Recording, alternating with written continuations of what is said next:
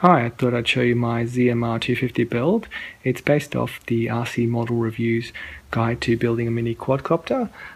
We've got the ZMR250 Fiberglass frame, DYS 2300 kV motors. We've got the Turnigy Plush 12 amp ESC. I was going to go with the Afro 12 amp ESCs, but Hobby King didn't have any in stock.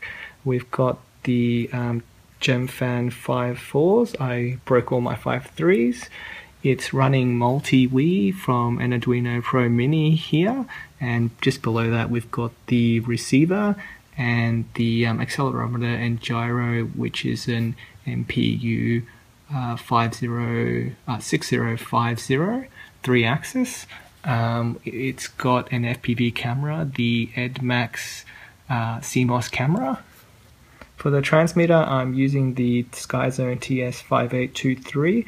I did have a problem with mine with the DC to DC converter dropping out. I'll do a video on that later. And I've got my little regulator board over here.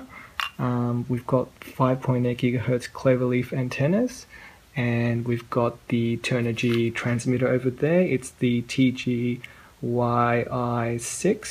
with 4.3 LCD screen and the receiver built into the LCD. On the back, if we flip it over, we've got the two batteries powering the monitor and the receiver.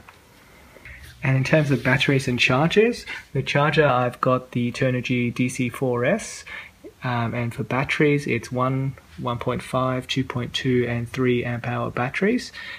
They all work relatively good. The 3 amp one does put a bit more load on the quadcopter, but it still flies okay. The charger, I will be getting a better charger than this because it does take a long time to recharge the higher amp hour batteries.